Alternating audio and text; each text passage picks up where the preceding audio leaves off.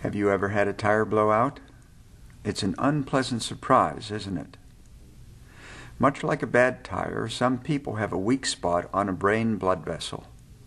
Those weak spots, we call them berry aneurysms, because they generally look like small berries, sometimes do blow out. When that happens, most people will die before reaching the hospital.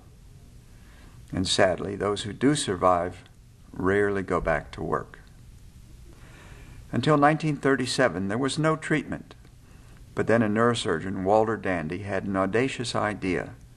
He put a silver clip across the base of an aneurysm before it had a chance to rupture. But open brain surgery is not a small undertaking, and it has its own serious complications. Patients, not surprisingly, are reluctant to have their skulls opened. In 1989, Guido Guglielmi developed a system that made open surgery unnecessary. He created small platinum coils that could be packed into aneurysm, and he introduced those coils through a tiny microcatheter inserted all the way from a patient's groin up into the brain, making most surgeries unnecessary. And this is what that treatment looks like in a patient's aneurysm replica. The goal in both treatments is to prevent the dynamic forces of blood from acting on the weak spot in the artery wall and blowing out the aneurysm. So now, instead of 6 to 8 hours of surgery, we can pack an aneurysm with coils in 2 to 6 hours. And as you might expect, recovery time after coil treatment is much shorter than with open surgery.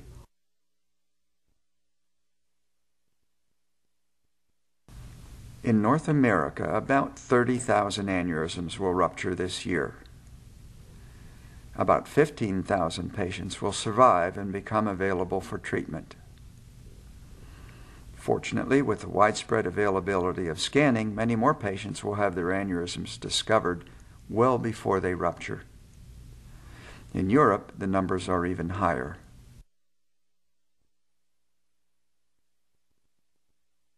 Now you know the what and the how many of the disease.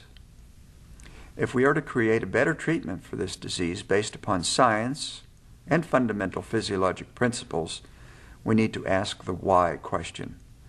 Why do aneurysms form? Why do they grow? And why do they rupture? To begin to understand why, we must see, visualize, how blood actually flows, and we must study the dynamic forces that act on vessels. Here in this human carotid artery replica, we can actually see the flowing slipstreams. There are 3 fundamental forces that act on arteries. The first of these is the outward pressure on the artery wall generated by each heartbeat. We measure this kind of pressure by squeezing the artery shut with a blood pressure cuff around our arm.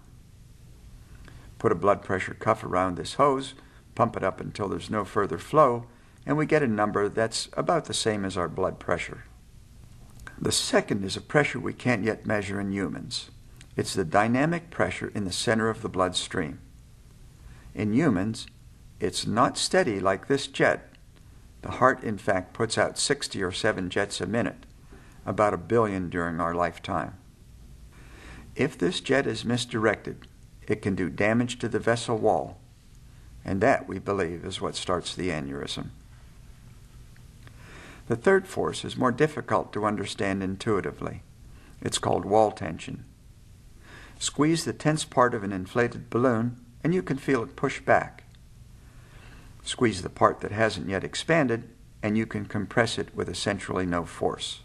If we protect the aneurysm from these 3 forces and smoothly direct that jet flow away from the aneurysm, we should have a good, effective, and importantly, a long-term treatment.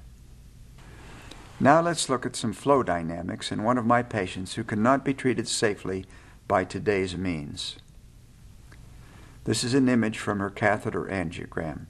The black is contrast agent outlining her vessels. We have recently figured out how to make anatomically correct replicas of blood vessels from CT scan data. Here is her replica in a circuit of pulsating blood-like fluid. These replicas allow us not only to do research, but also to practice and test methods that we hope to use for her treatment. Notice the high-pressure jet of blood that goes into the aneurysm, strikes the dome, and swirls around. It's violent and turbulent, isn't it? Doesn't it make intuitive and scientific sense to redirect that turbulence away from the dome, which is the point where it's going to rupture? The question is how? Let's watch the treatment of this lady's aneurysm replica with Neucrylate. Step 1 is to place 2 balloon microcatheters adjacent to the aneurysm to create a bit of anatomy she was not born with. A flow divider, a divider that will direct the jet of flowing fluid away from that aneurysm. By the way, the small black dot in the aneurysm is the tip of the microcatheter. In a live patient, getting to this point in the procedure will take anywhere between 40 to 80 minutes. Had I then filled this aneurysm with coils, that would have taken me another 1 to 2 hours, but it would have been almost impossible because of the wide aneurysm neck. These real-time images show the physician we are training introducing the Neucrylate to make a smooth interface with these 2 balloons. This is real time. It takes only 1 to 2 minutes to treat most humans.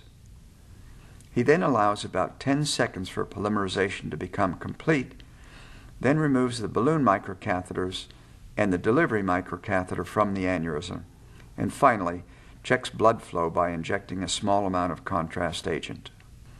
So you see, we've actually improved upon the anatomy she was born with.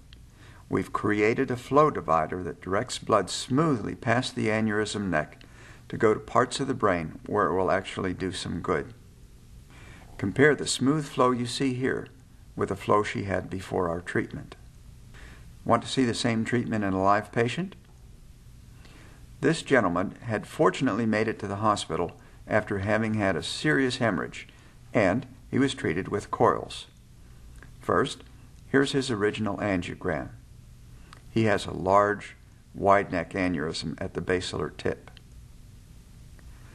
The coil treatment the physician performed is quite good, especially in light of that wide neck. But a year later, on his follow-up study, the aneurysm is coming back. Using the same technique, 2 balloon microcatheters were placed adjacent to the neck, and a 3rd microcatheter was directed into the aneurysm. It took about 2 minutes to introduce the Neucrylate. Here's his follow-up angiogram, and now he has smooth, non-turbulent blood flow away from that neck. By the way, aneurysms in other parts of the brain are significantly easier to treat than these aneurysms at the tip of the basilar artery. So what is Neucrylate? What is its chemical basis?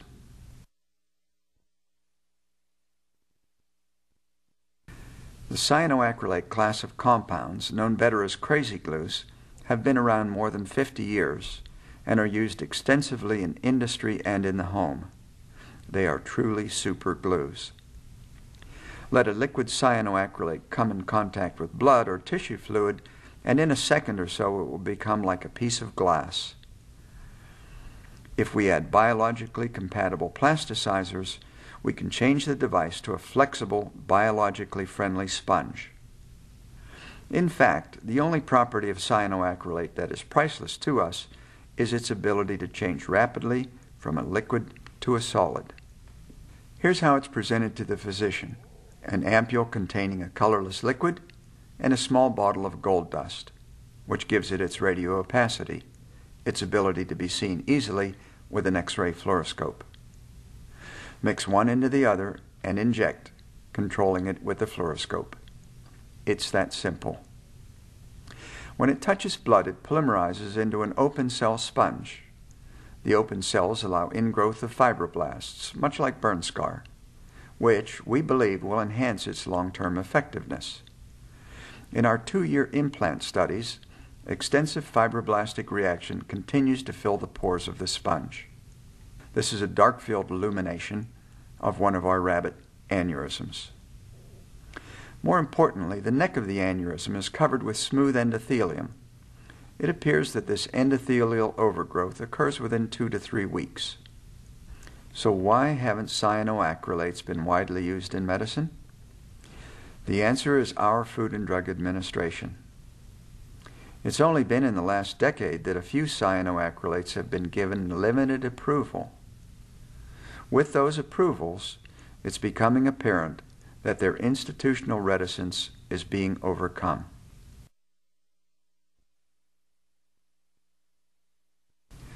We have deliberately chosen a life-threatening critical illness with known mortality and morbidity statistics, a disease that has no universally accepted and completely effective treatment.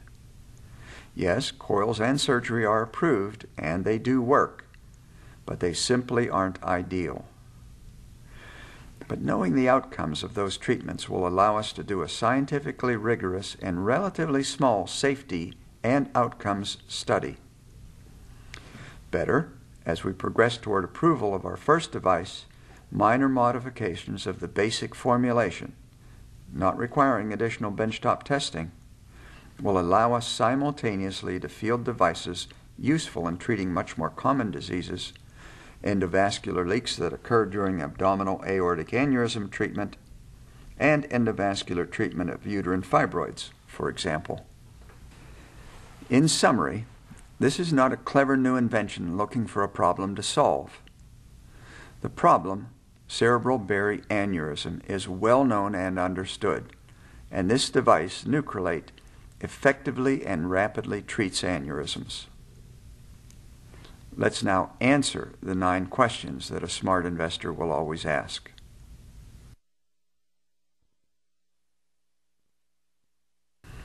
Well, the movie has answered that question.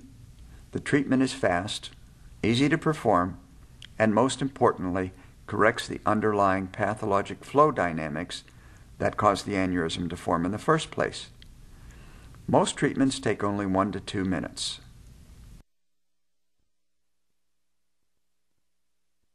Surgery, costly in terms of patient pain, time to perform, and dollars, and not as effective as the newer treatment coils.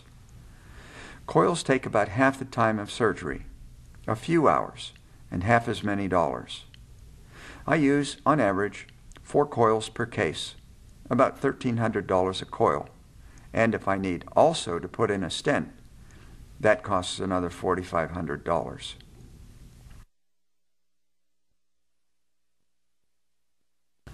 In America, close to 40,000 patients a year and growing. The European numbers are much higher. At present, more than half of European patients are treated with coils. Now, unfortunately, we don't have hard data for the rest of the world.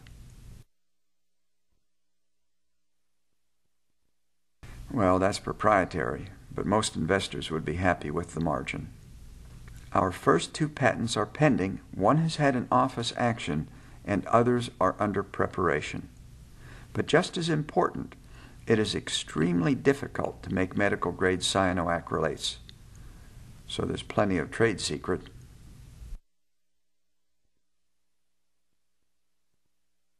Through a cohesive and small network of enthusiastic physicians, about 600 in all, the buzz is already there, as we have presented 3 papers on Neucrylate's use and are scheduled to present 3 more in the next 6 months.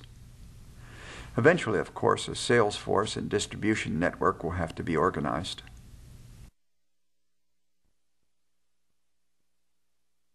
All ancillary equipment is readily available now. The microcatheters, guide wires, and fluoroscopy units are already well known in this community. The physician can use his own favorite guide wires and catheters.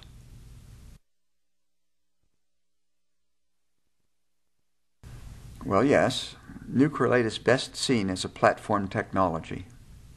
Once the initial approval has been gained, Neucrylate will have much wider use in abdominal procedures, especially, we believe, for uterine artery embolization and to plug endovascular leaks, simply by changing the additives.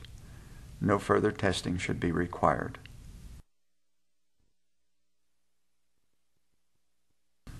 The product is already developed.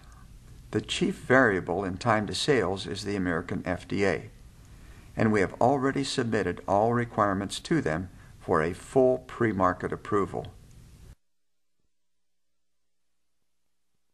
Valor has been inspected by the California Department of Health and has received our manufacturing license for commercial operation.